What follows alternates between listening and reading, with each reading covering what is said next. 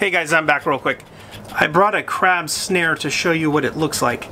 And basically what it does is allows you to put bait inside the snare here, and then you close it, lock it down, you attach it to your fishing pole, and you cast it out into the ocean, let it fall to the ground, and crabs will come and want to eat the bait that you put inside the crab pot, and their legs will get stuck inside these snares.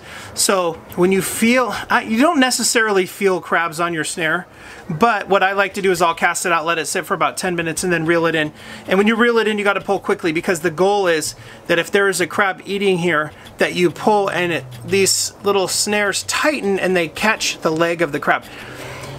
Surprisingly, these work really well. I mean, we have caught tons and tons of crabs using crab snares, fishing off jetties, fishing off piers, and without having a crab pot with us, these transport easily.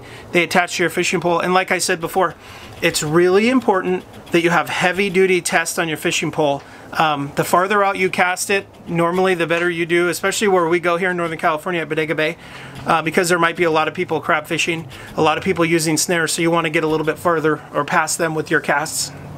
Heavy-duty fishing line and a long pole, like a shore pole, 8 to 10 foot pole with a good whip on it, and you can get these out there, and that works really well. So not as good as a crab pot, but this is another option. And what we like to do is set our crab pots, especially if we're fishing off of a jetty, a beach, or a pier. We'll set our crab pots, and then we'll take these out and fish with these for a little bit too. So it helps the day go by, and while your crab pots are soaking, you can fish with crab snares. This is one kind of crab snare. There are so many different designs.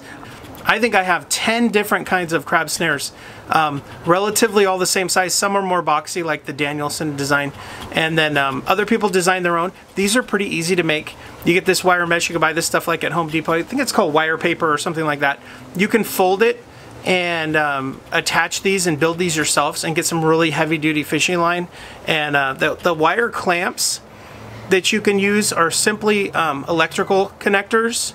I don't know if you can see that very well, but you can make these, and you can make them pretty cheap if you have the time to do it, or you can buy them for $5 to $10. Also, if you go to the link below, you can get them on Amazon. I linked them up on there for you. If not, try to make your own. But anyway, so that's a crab snare. Thanks a lot.